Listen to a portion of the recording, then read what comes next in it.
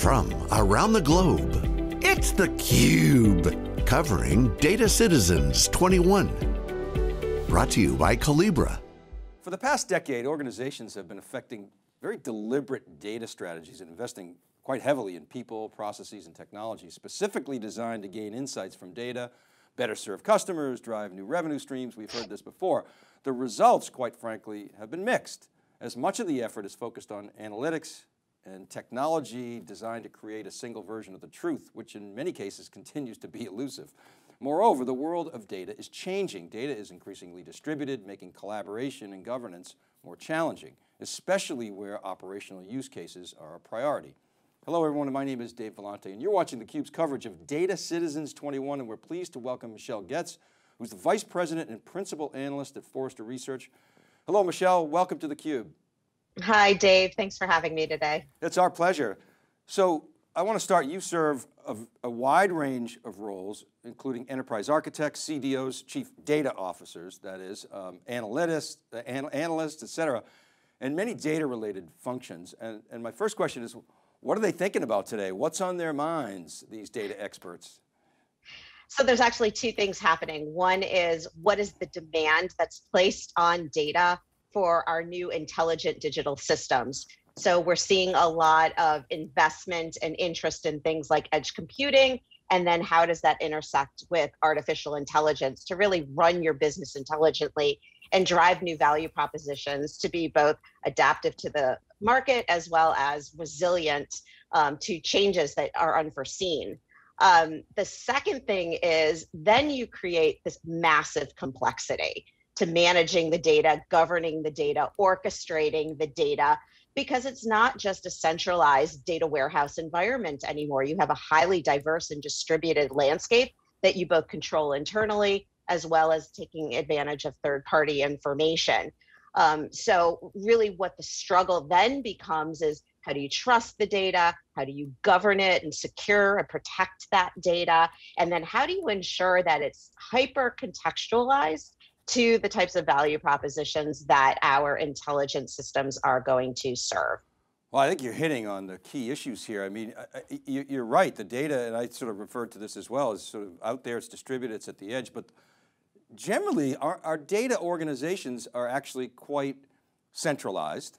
And as well, you know, you talk about the need to trust the data. Obviously, that's crucial. But are you seeing the organization change? I know you're talking about this, you know, to clients. Your discussion about collaboration. How are you seeing that change?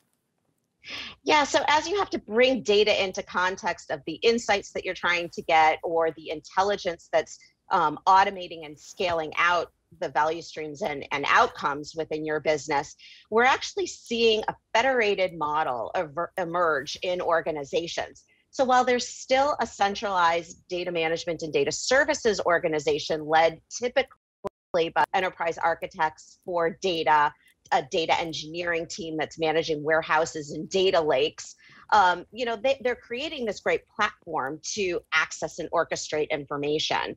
But we're also seeing data and analytics and governance teams come together under chief data officers or chief data and analytics officers. And this is really where the insights are being generated from either BI and analytics or from data science itself, and having dedicated data engineers and stewards that are helping to access and prepare data for analytic efforts. And then lastly, this is the really interesting part, is when you push data into the edge, the goal is that you're actually driving an experience in an application.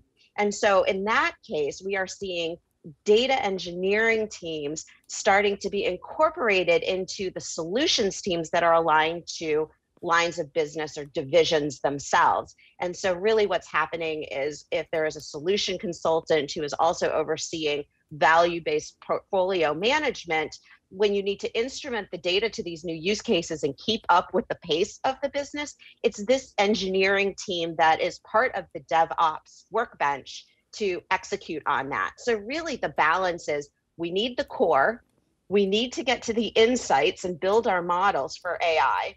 And then the next piece is, how do you activate all that and there's a team over there to help. So it's really spreading the wealth and expertise where it needs to go. Yeah, I love that. A couple of things that really resonated with me. You talked about context a couple of times in this notion of a federated model, because historically, the sort of big data architecture, the team, they didn't have the context, the business context, and my inference is that's changing, and I think that's critical. Your talk at Data Citizens is called How Obsessive Collaboration Fuels Scalable Data Ops. You talk about the data, the DevOps team. What's the premise you put forth to the audience? So the point about obsessive collaboration is sort of taking the hubris out of your expertise on the data. Certainly there's a recognition by data professionals that the business understands and owns their data. They know the semantics, they know the context of it, and just receiving the requirements on that was assumed to be okay. And then you can provide a data foundation, whether it's just the lake or whether you have a warehouse environment where you're pulling for your analytics. The reality is that as we move into more of a AI machine learning type of model, more context is necessary, and you're kind of balancing between what are the things that you can ascribe to the data globally, which is what data engineers can support.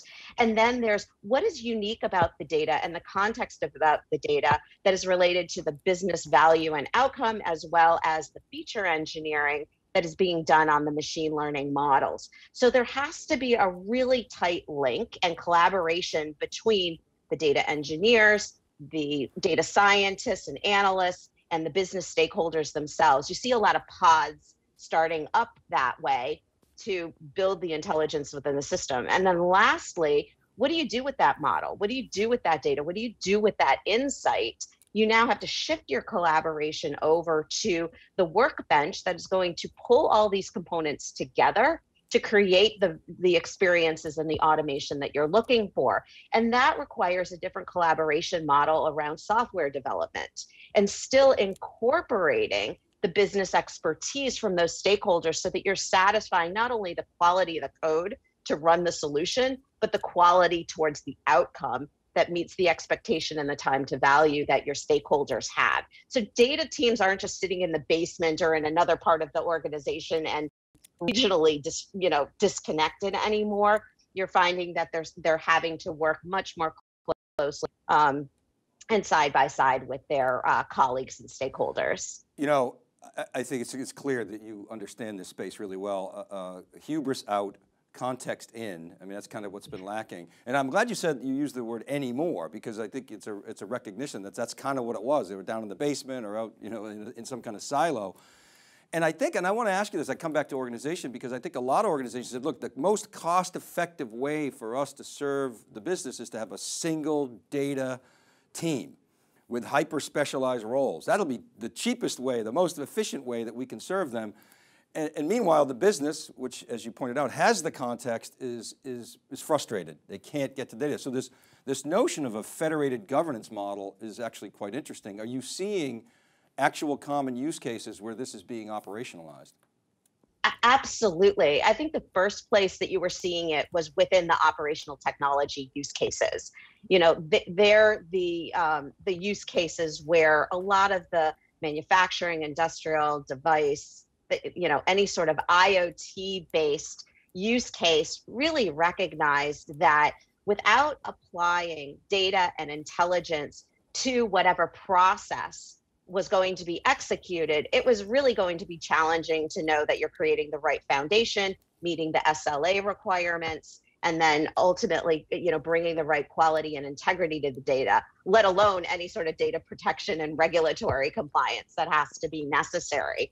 So you already started seeing these solution teams coming together with the data engineers, the solution developers, the analysts and data scientists, and the business stakeholders to drive that. But that is starting to come back down into more of the IT mindset as well. And so data ops starts to emerge from that paradigm into more of the corporate types of use cases, and sort of parrot that, because there are customer experience use cases that have an IoT or edge component to them. We live on our smartphones, we live on our smart watches, we've got our laptops. All of us have been put into virtual collaboration. And so we really need to take into account not just the insight of analytics, but how do you feed that, feed that forward. And so this is really where you're seeing sort of the evolution of, data ops as a competency, not only to engineer the data and collaborate, but ensure that there's sort of an activation and alignment where the value is going to come out and still being trusted and governed. I got kind of a weird question, but I was talking to somebody in Israel the other day, and they told me masks are off, the economy's booming, and he noted that Israel said, hey, we're going to pay up for the price of a vaccine, the cost per dose, I don't know, $28 or whatever it was, and he pointed out that the EU, haggled big time, and we want to pay $19, and as a result, they're not, as far along. Israel understood that the real value was opening up the economy, and so there's an analogy here, which I want to come back to my organization, and it relates to the data ops. Is if the real metric is, hey, I have an idea for a data product, how long does it take to go from idea to monetization? That seems to me to be a better KPI than how much storage I have or how much petabytes I'm managing. So my question is, and it relates to data ops, should that data ops individual maybe live, and maybe even the data engineer, live inside of the business, and is that even feasible technically with this notion of federated governance? Are you seeing that? And maybe talk a little bit more about this data ops role. Is it fungible? Yeah, it's definitely fungible. And in fact, when I talked about sort of those three units of, there's your core enterprise services, data services, there's your BI and data, and then there's your line of business. All of those, the engineering and the ops is the data ops, which is living in all of those environments and being as close as possible to where the value proposition is being defined and designed. So absolutely being able to federate that. And I think the other piece on data ops that is really important is recognizing how the practices around continuous integration and continuous deployment using agile methodologies is really reshaping a lot of the waterfall approaches that were done before, where data was lagging 12 to 18 months behind any sort of insights. But a lot of the platforms today assume that you're moving into a standard mature software development life cycle, and you can start seeing returns on investment within a quarter, really, so that you can iterate and then speed that up so that you're delivering new value every 2 weeks. But it does change the mindset. This data ops team, aligned to solution development, aligned to a broader portfolio management of business capabilities and outcomes, needs to understand how to appropriately scope the data products that they're delivering to incremental value-based milestones, so the business feels that they're getting improvements over time and not just waiting. So there's an MVP, you move forward on that and optimize, extend, scale. So again, that CI/CD mindset is helping to not bottleneck and wait for the complete field of dreams to come from your data and your insights. Thank you for that, Michelle. I want to come back to this idea of collaboration, because over the last decade, we've seen attempts, I've seen software come out to try to help the various roles, collaborate, and some of it's been okay, but you have these hyper-specialized roles. You've got data scientists, data engineers, quality engineers, analysts, et cetera, and they tend to be in their own little worlds. But at the end of the day, we rely on them all to get answers. So how can these data scientists, all these stewards, how can they collaborate better? What are you seeing there? You need to get them onto the same process. That's really what it comes down to. If you're working from different points of view, that's one thing. But if you're working from different processes, collaborating is really challenging. And I think the one thing that's really come out of this move to machine learning and AI is recognizing that you need processes that reinforce collaboration. So that's number one. So you see agile development and CI/CD, not just for data ops, not just for DevOps, but also encouraging and propelling these projects and iterations for the data science teams as well, or even if there's machine learning engineers incorporated. And then, certainly the business stakeholders are inserted within there as appropriate to accept what it is that is going to be developed. So process is number one. Number two is, what is the platform that's going to reinforce those processes and collaboration? And it's really about what's being shared. How do you share? So certainly what we're seeing within the platforms themselves is everybody contributing into some sort of a library where their components and products are being ascribed to, and then that's able to, help different teams grab those components and build out what those solutions are going to be. And in fact, what gets really cool about that is you don't always need hardcore data scientists anymore, as you have this social platform for product, data product and analytic product development. This is where a lot of the auto ML begins, because those who are less data science oriented but can build an insight pipeline can grab all the different components, from the pipelines to the transformations to capture mechanisms to bolting into the model itself and allowing that to be delivered to the application. So really kind of balancing out between process and platforms that enable and encourage and almost force you to collaborate and manage through sharing. Thank you for that. I want to ask you about the role of data governance. You've mentioned trust, and that's data quality, and you've got teams that are focused on and specialists focused on data quality. There's the data catalog, and here's my question. You mentioned edge a couple of times, and I can see a lot of that. I mean, today most AI or a lot of, I would say most, is modeling. And in the future, you mentioned edge, it's going to be a lot of inferencing in real time. And people maybe not going to have the time or be involved in that decision. So what are you seeing in terms of data governance? We talked about federated governance, this notion of a data catalog and maybe automating data quality without necessarily having it be so labor intensive. What are you seeing the trends there? Yeah, so I think, our new environment, our new normal is that you have to be composable, interoperable, and portable. Portability is really the key here. So from a cataloging perspective and governance, we would bring everything together into our catalogs and business glossaries. And it would be a reference point. It was like a massive wiki. Well, that's wonderful, but why just house it in a museum? You really want to activate that. And I think what's interesting about the technologies today for governance is that you can turn those rules and business logic and policies into services that are composable components and bring those into the solutions that you're defining. And in that way, what happens is that creates portability. You can drive them wherever they need to go. But from the composability and the interoperability portion of that, you can put those services in the right place at the right time for what you need for an outcome, so that you start to become behaviorally driven on executing on governance, rather than trying to write all of the governance down into transformations and controls to where the data lives. You can have quality and observability of that quality and performance right at the edge in context of behavior and use of that solution. You can run those services and governance on gateways that are managing and routing information at those edge solutions, and where synchronization between the edge and the cloud comes up.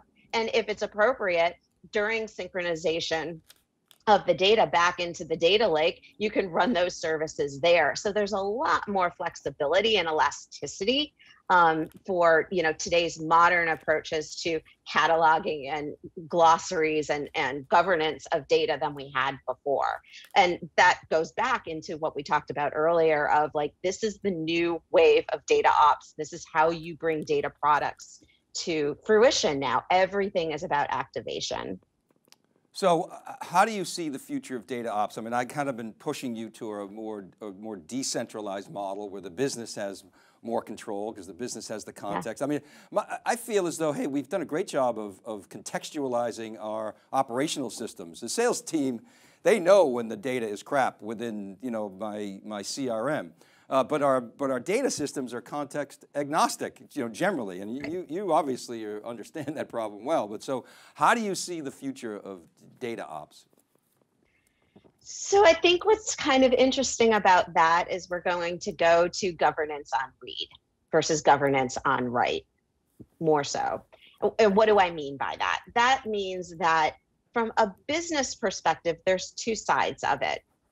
There's ensuring that where governance is run is, as we talked about before, executing at the appropriate place at the appropriate time. It's semantically domain-centric driven, not logical and system-centric.